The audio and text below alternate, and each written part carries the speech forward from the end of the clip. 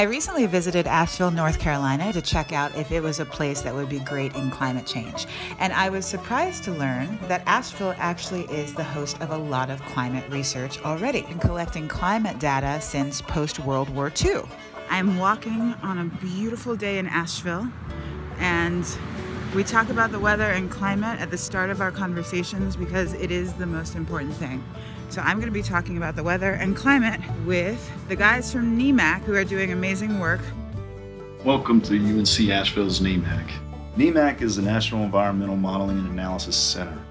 So we work with a lot of different science producers and help them and try to figure out, we're in the space of translating science and information to various different science users. We have a new reality in the sense that communities across the nation are facing more extremes in the weather of precipitation and more extremes related to drought. And climate resiliency is about being prepared for what's coming down in the future. The City of Asheville has partnered with NEMAC to do a climate resilience assessment, so essentially kind of looking at the data and the trends that we're expecting, and to better understand what may be happening in the future, and looking at various vulnerabilities, increased flooding or landslides or drought. These are various different things, that wildfire. These are all, very real impacts that the city may be facing more frequently in the future. Asheville is probably one of the first cities in Western North Carolina that is doing resilience planning and a resilience assessment, I believe. It is also becoming more common for cities to be hiring sustainability directors, for anyone really to be climate ready and to understand what they may be facing. It really depends on where you're living now, right? Because every region of the country, we're not all facing the same impacts to climate change, right? Some folks in the coastal areas may be dealing with a reality of sea level rise, right? Other areas, it's going to be much more wildfire related, more increased frequency of wildfire and intensity and size. In other places, it's going to be drought. It just kind of depends on where you are. In North Carolina, some of the coastal changes we've seen has been a lot of the erosion of the barrier islands.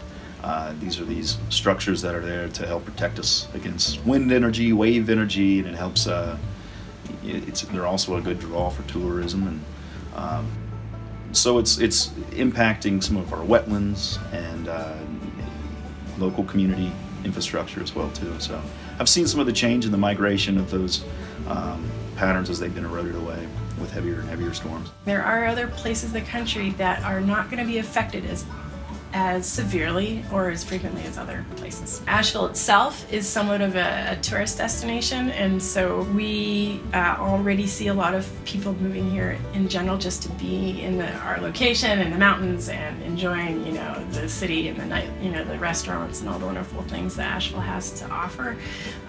There has been some talk around about Asheville also being a place for people to retreat to in case, in places where because the impacts we see may not be as bad as others, but that's all relative. It all depends on kind of where you're coming from. I think the biggest issue we have, and I talk about this tension between scientists and science users, and that's kind of where we have to play in between, is that tension.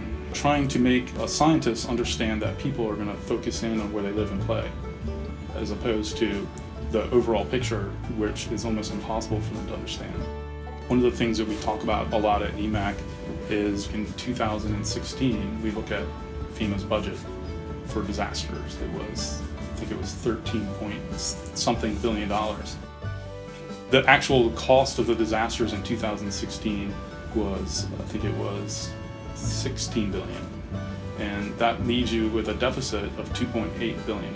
2017 numbers were very similar. 30 to 40% of it are not covered by anybody. So who's affected by that? That's the type of stuff that changes conversations. Yogi Berra has a great quote, and he says, "The future ain't what it used to be."